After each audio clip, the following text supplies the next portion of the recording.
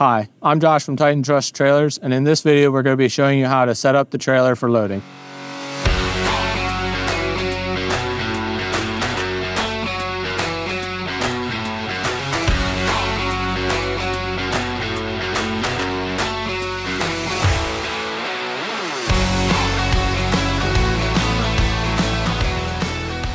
Our trailer is the best way to get trusses to and from the job site as quickly and efficiently as possible.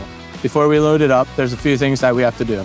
The first thing that we're going to do is check the bed extender. To set the bed extender, you will have to unlatch the system by pulling this button here.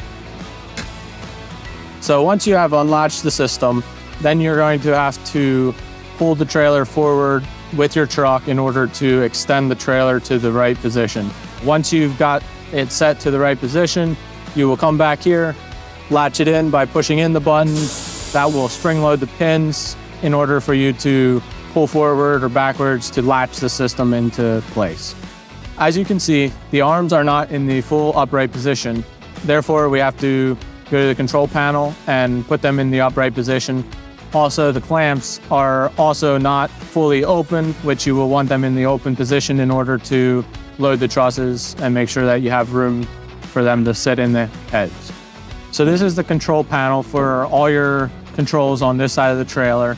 This is the engine compartment that has the engine in for starting.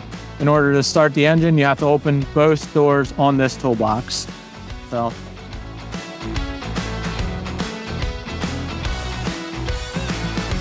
after you started your engine, you can open the hydraulic compartment, and all your controls for this side of the trailer are right in here.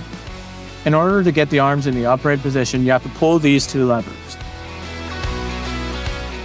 In order to open the clamps slowly, you have to push these two levers. The arms are in the fully upright position and the clamps are completely open. Now the trailer is ready to load. If you have any questions, give us a call. Thanks for watching.